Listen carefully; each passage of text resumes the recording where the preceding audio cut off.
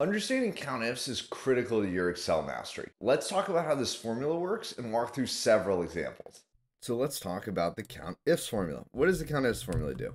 It counts the number of cells specified by a given set of conditions or criteria. You can count the number of cells in a table that match a certain criteria. If I highlight my rating in my table, F4 to lock that in place, and then highlight a criteria of A, B, or C, I can really easily see the different breakdown of ratings in my table. If I want to check to make sure I've counted for all of my cells, I can use a count A of my different rating column equal to the sum in my table. And I can see that it is true because the count A of 21 is equal to the sum of my table of 21. Helpful to check your analysis to make sure it is pulling in correctly. If you want to do a CountIF on numeric values, you can write a CountIFs. Criteria range will be the salary, and then your criteria can either be a direct value. So if I wrote 114 and $20, I would get an answer of 1, as there's only one value equal to that exact value. Or I can use greater than or less than operators. What I will need to do is put them in quotation marks. So if I open my quotation,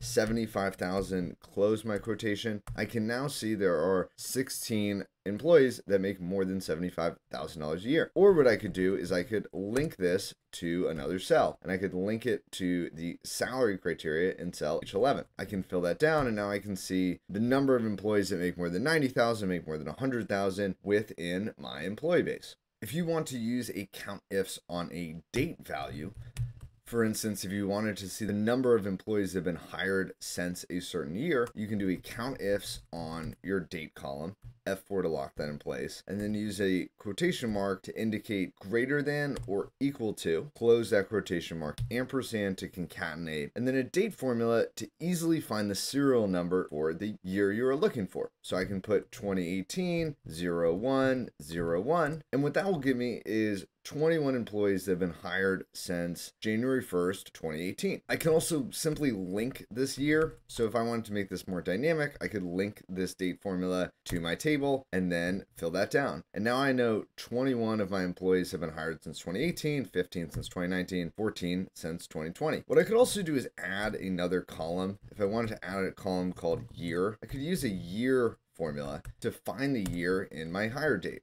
Quick bonus trick for making years, Control-1 custom. If you just put a 0, it will give you a really nice year without any formatting or decimals, which I often find to be very helpful. So if you wanted to check this, you could do a CountIFs on your year column, F4 to lock that in place, and then do a greater than or equal to operator, bracketed in quotation marks, ampersand, and then highlight the criteria in your table. If you fill that down, you can see that we have the same exact result as referring to the serial number in our date value.